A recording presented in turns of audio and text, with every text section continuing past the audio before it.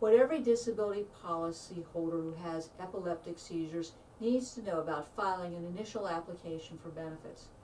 You may have purchased your disability insurance policy on your own or through your employer, hoping that it would provide you with disability benefits if you became disabled and unable to work. If you can't work anymore or your doctor has told you that it's time to apply for disability benefits, there are a number of things you should do before you stop working and apply for disability benefits.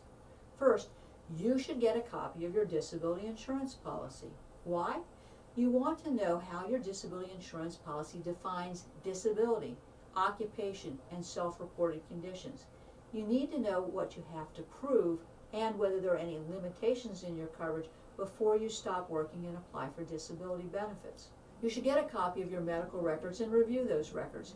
What does your doctor say about the objective basis for the diagnosis? What does the doctor say about the objective basis of your restrictions and limitations?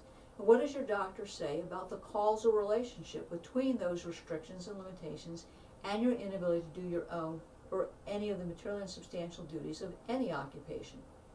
You should get a copy of your personnel file and see whether or not there's documentation of the problems that you have performing your duties as a result of your epileptic and non-epileptic seizures. You should also get a copy of your job description. Now, you haven't insured your job, you've insured your occupation. You'll want to look closely at your policy to determine whether the occupation is defined as your occupation as performed in your local economy, for your employer, or in the national economy. If it's local or if it's the national economy, you'll want to get out the Dictionary of Occupational Titles, look up your occupation, and find out what the occupational duties are. Why? You want to prepare a description of the occupational duties of your occupation so that you can explain to your doctor not only those duties, but how your symptoms impact your ability to do those duties. Why? Your insurance company is going to ask your doctor to complete some forms called attending physician statement forms. Those forms are going to ask your doctor a lot of questions, like what's the objective basis of the diagnosis? What's the objective basis for the restrictions and limitations? And what are the objective reasons why the patient can't do material and substantial duties of their own or any occupation? Your doctor needs that information from you to be able to accurately answer those questions and to help you get the benefits you deserve. You may also want to prepare a diary that explains and gives examples of how your symptoms interfere with your ability to do things on a daily basis and at work, and more importantly, how the side effects of medication impact your ability to do your occupational duties. I know that the application process is confusing.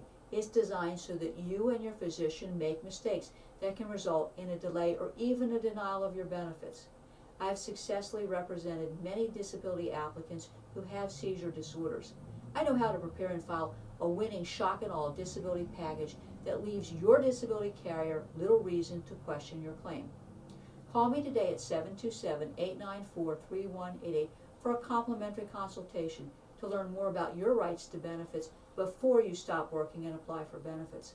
And if your disability claim has been denied or terminated, don't delay, call me. You'll only have 180 days in which to file an appeal of your claim if you have an ERISA disability policy. Remember, disability insurance carriers are in the business of collecting premium. They're not in the business of paying benefits. They'll use any reason to deny your claim or terminate your benefits. Call me today at 727-894-3188. I can help you get the disability benefits you and your family deserve, regardless of where you live in the United States. I look forward to talking to you about your disability claim.